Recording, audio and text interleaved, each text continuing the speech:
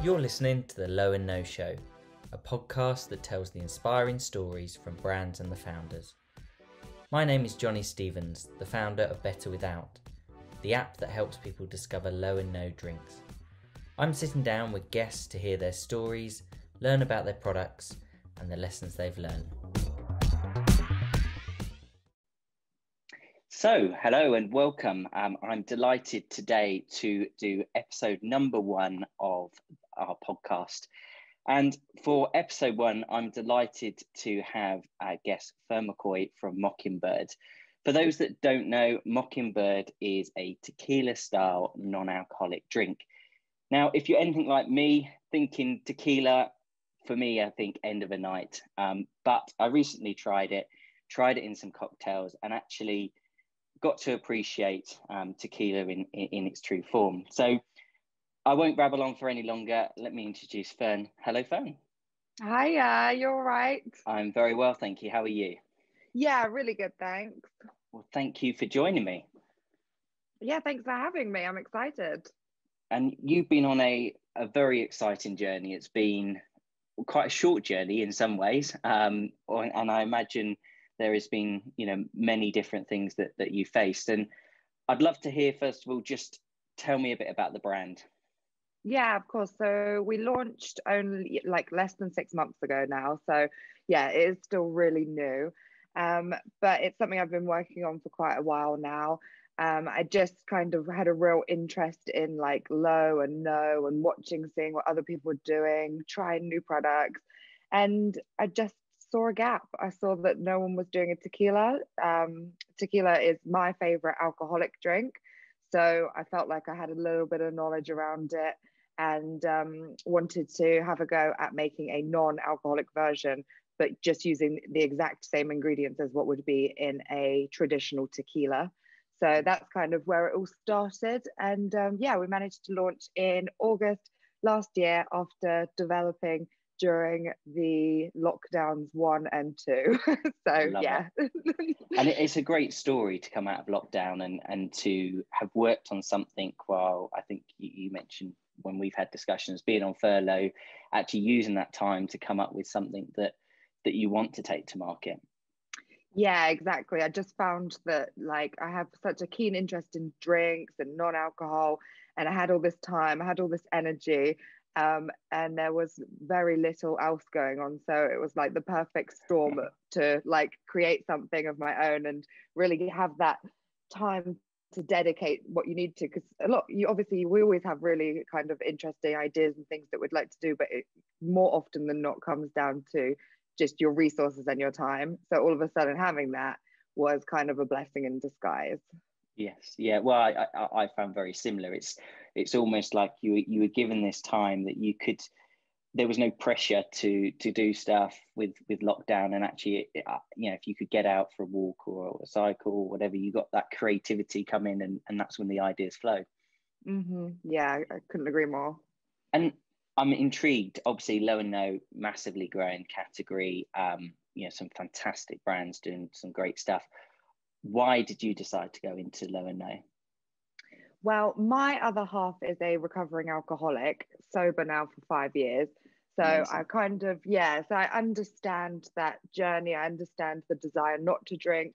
I understand a willingness to try non-alcohol for lifestyle reasons and wellness. And I kind of had a little bit of insight into who the customer could or would be, and kind of built everything around that essentially, because a lot of people say, it's difficult to grasp what the point is, but it's literally is for anyone who can't, shouldn't, or doesn't want to drink alcohol. Yeah. So that's it, really.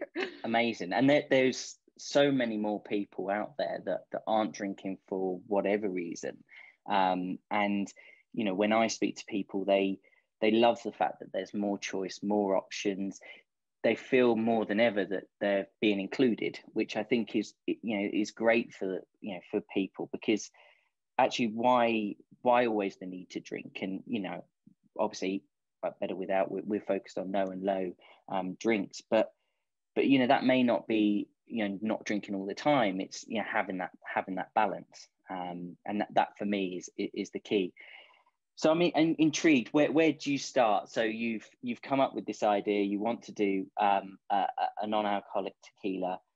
What next? What do you do?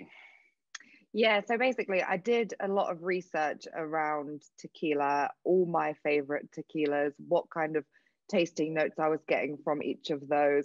Why was it I liked this one more than that one?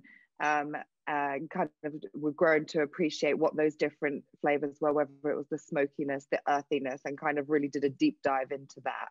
That was a good kind of starting point to see what I was trying to create without alcohol. And then I did some more research around blue agave, which is the original ingredient that would be used to make a tequila. Looked about how we get hold of things like that, especially during a pandemic. Like there's lots of different obstacles that creates, because obviously it doesn't come from the UK, it comes from a town in Mexico called Tequila.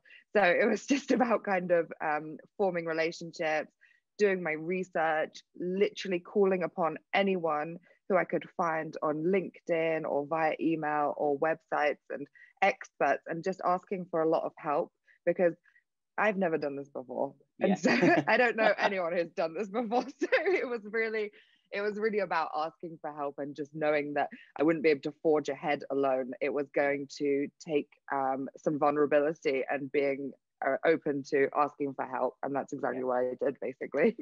Which is brilliant, and you're right. Is actually people much more receptive to if you're asking for help. People are very keen to help come up with new ideas, and actually it's amazing. I'm sure you found that you can start to ask someone, and suddenly someone knows someone who can help, and it's really I think now with LinkedIn and being able to actually connect with people, it makes product development and trying to get something off the ground probably so much quicker than it did 10 years ago. Yeah, imagine trying to do it with like the yellow pages or something. Yes, we're flicking through and hoping. yeah, definitely. And so where are you in terms of, obviously you've developed this product, you've got it into production. I love the branding, love the bottle. I know you've just launched your new website. What next for the product? Yeah, so at the moment I'm working on my next product, which is going to be along a similar line. I'm gonna stick with the kind of the tequila side of things, the Mexican side of things, all the stuff which I really have a passion for and that I feel is gonna like help my brand and build my brand. I can't say too much at the moment, but it is actually a collaboration between two brands in the industry. Amazing. So, we love a collaboration. We love a collaboration, and I think that is what's great about the sector, is that actually they are happy to collaborate, and this for me, it's about coming up with great products. And well, as soon as you have news, I want to know about it, and we want to hear more when you have. Yeah, 100%. And the drink, obviously you've sort of launched it in a pandemic. I imagine hospitality is something you want to get into. I would assume that's been quite a challenge, having launched in a pandemic when hospitality is closed. Yeah, definitely. I was really that's what I've pinned a lot of my hopes on, was working with people in the hospitality industry, hopefully doing a couple tastings, some events, really trying to build my connections, especially in my local area of Bristol. We're a really like foodie, drinky sort of community. So I thought that would be absolutely perfect. But I haven't been able to do any of that. So no. There's still time. I've only had one in-person meeting since I've actually launched the drink. So that was between two lockdowns. So it's just like, so it's obviously really different to how I imagined it when I first was coming up with my kind of plan, my strategy and things like that. But I feel like I've kind of now drawn all my attention over to my customers. So in a way, it's kind of like the silver lining to it is that I'm actually getting to know the customers really, really well, and then kind of going to be able to build on that a lot more. And I'm getting some really nice feedback. So although it's not in a situation where there's 100 people around me and we're all chatting and everything, I'm getting a lot more one-on-one, which is really nice as well. So I'm enjoying that.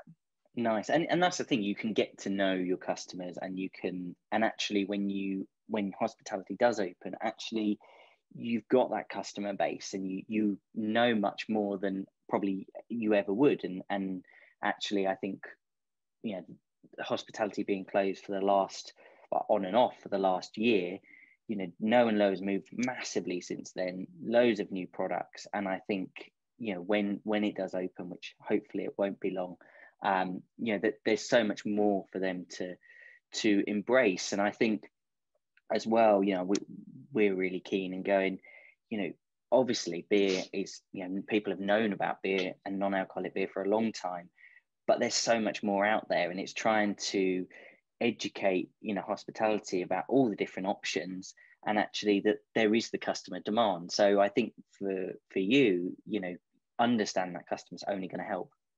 Yeah, definitely. And I'm just so grateful for kind of everyone else in the industry that came before as well, because it's been a lot of hard work, I imagine.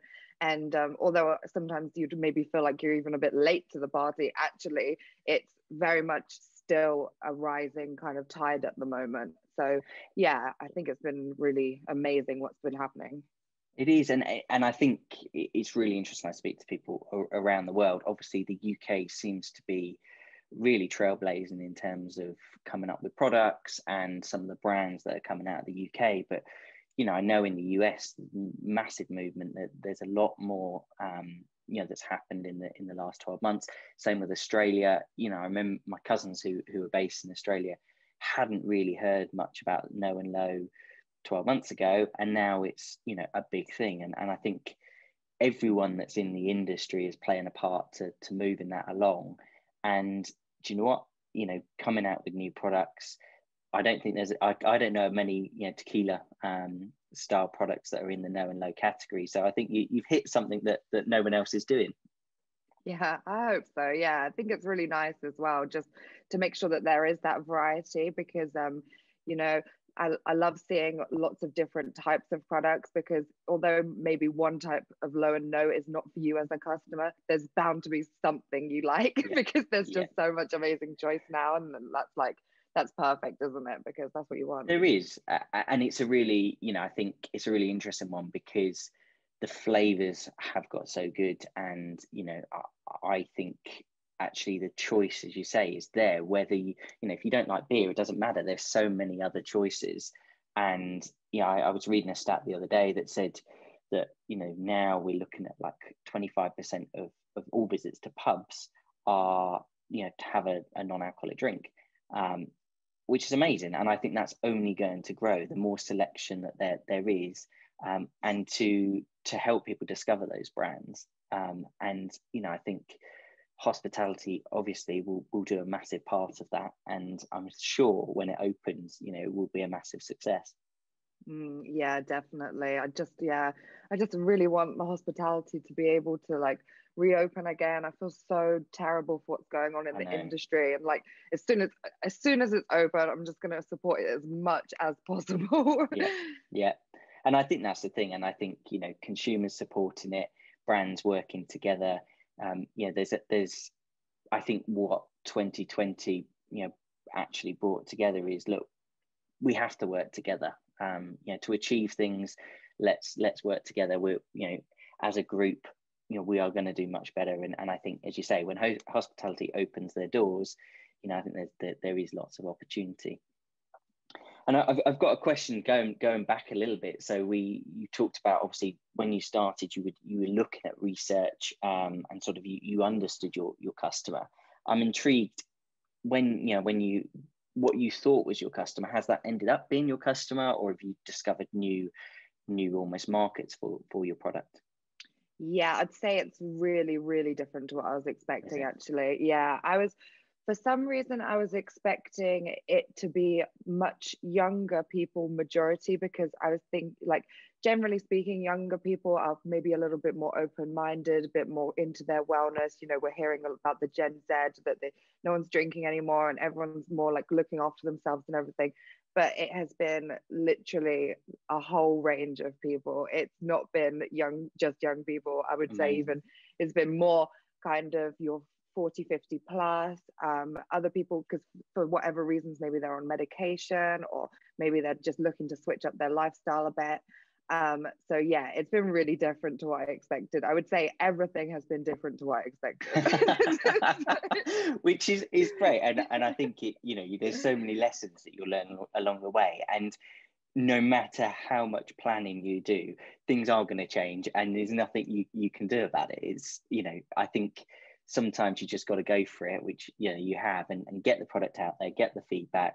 You could spend years trying to understand that market, but actually the best thing you can do is get out there, get feedback, and go from there. Exactly. And then with the low no, like, it's the figures are always changing as well. Like 20% of people are trying no low, 30%, 50%, 60% of people. So it's just like you can't predict it necessarily in an accurate way. You just need to kind of ride the wave, because that's what's happening at the moment. Everything is a little bit unprecedented, unpredictable. Yeah, absolutely. And it is just going, let's see what happens, every day, take every day as it comes, and see what we can do. And in terms of obviously the product, I got a product, I think it's lovely. I've tried it in cocktail, and also I know when you send it out a couple of sort of sample recipes. What would be, if you had one recipe that you'd recommend that people try, what is it with your product? I would always recommend in an alcohol-free margarita. That's just the perfect drink. I just love everything about it, because the Mockingbird is kind of smoky. Then you have the saltiness of the margarita with the citrus. Like, that for me ticks so many boxes. But I know you said only one, but we'll allow you to. Yeah, I was going to say, or is there more? If you're like wanting to be a little bit more kind of pared back and more simple, and you're not going to be at home with your cocktail shaker every night and things like that, I would definitely just say a lime and soda water is really good, because you're still getting the similar flavors. You can make it into a nice long drink, and enjoy it that way. Because I don't want to put pressure onto people to have like 25 different things in their house at all times, because it's just not realistic. Although mine seems to be getting like that. I want to try it. I love it. And so where can people find you? Yeah, so available on Amazon, on our own website. We are on all the kind of alcohol-free Wise Bartender, alcohol-free company, all those kind of dedicated websites as well. So yeah. Brilliant. Well, we'll make sure that people go to you. I've got one final question. So we obviously we know the brand. What's behind the name? Okay, yeah, so there's a kind of a few things around the name. It's like, so the Mockingbird is famous because it imitates the calls of other birds. So in the same way, we're kind of imitating the flavor of tequila, just without the alcohol. So we say we humbly mimic it, because we're not making fun of it. We're just kind of wanting to almost be like it. It's not a bad thing. Nice. Then also you have from To Kill a Mockingbird, the book, which is all about the mockingbird representing the idea of innocence. And so, sometimes if you've had one too many, then you feel this kind of like anxiety, this guilt. So it was kind of like being the opposite of that. And then the last one was just Tequila Mockingbird. It's just a I pun. love it. I think that's the one you should go with. I love it. I heard you talking about that recently, and I was like, that's genius. Yeah, it's so silly, but yeah, those are kind of the reasons that, and all of those together, I was just like, it has to be. I love it. That's brilliant. Well, I really appreciate your time, and it's been great speaking to you. And I'm sure we look forward to hearing all the exciting stuff to come. Yeah, definitely. Thank you so much.